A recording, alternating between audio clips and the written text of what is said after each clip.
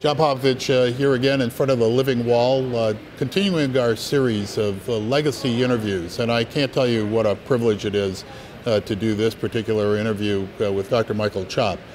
Dr. Chopp has been an absolute leader internationally in neuroscience research. He's vice chairman of Neurology Research and a number of other titles that he holds in terms of neuroscience research activity. So Michael, it's great to have you here.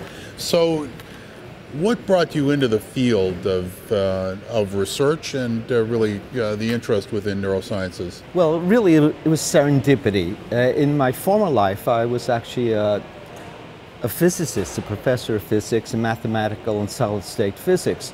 And I had a friend, just very briefly, I had a friend who was a neurosurgeon, and he was doing some work in hydrocephalus, and he thought, well, there's some physics having to do in hydrocephalus, so he invited me to see a procedure and to measure intracranial pressure in the CSF.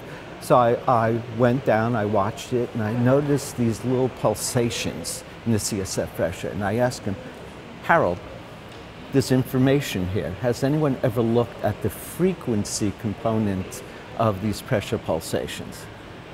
I said, no.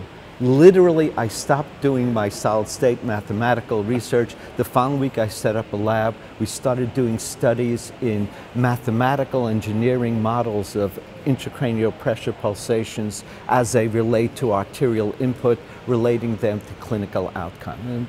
Could you describe for our viewers what type of work that your laboratory is really embarking on at this time? So you have 4 hours? Well, but okay, just very 3.5. Okay, just very briefly. So what we've done essentially is pioneered the concept, the whole field of restorative neurology.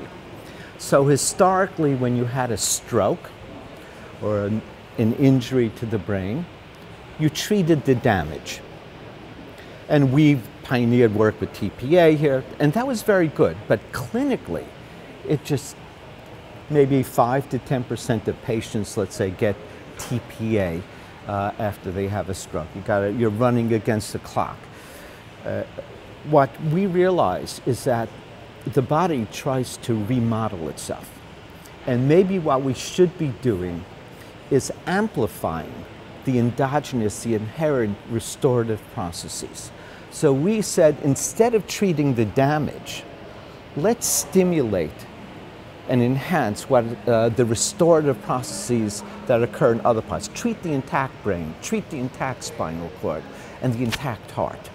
And let's see whether that creates a system, a network that improves neurologic outcome. We pioneered the whole area of stem cell therapy. We are the very first to use stem cells from cord blood, from bone marrow cells, other cells, to stimulate neurologic recovery. So the very first publications in that area, intravenous administration of stem cells to stimulate recovery, came from our lab at Henry Ford Hospital. So the whole field of neurodegenerative diseases that really has been significantly stalled or in terms of major breakthroughs could really be moved forward with. The Alzheimer's, the cognitive dementia, the vascular dementia, all that in neural injury, degenerative disease, aging, multiple sclerosis, we do all these models. And so you obviously think differently than most people. Because I'm an outsider.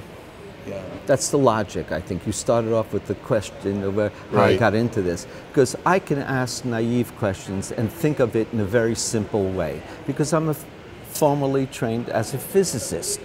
And we think in paradigms in very much simpler models. So I can see the forest from the trees, and I can ask questions. And if people say they're stupid, okay, I'm not real. You know, I'm an outsider. And so you learn to trust your intuition and to synthesize different areas of science. And that allowed me to take risks and to ask different questions.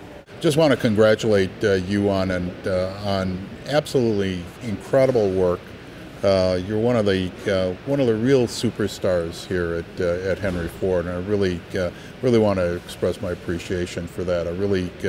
I hope people understand that. Well, I have to express my appreciation for the opportunity to spend so many years working here and working with these fantastic people and bringing the clinic and the laboratory together with this opportunity to address very important clinical problems. Wonderful. Thank you, Michael. John. Thank you.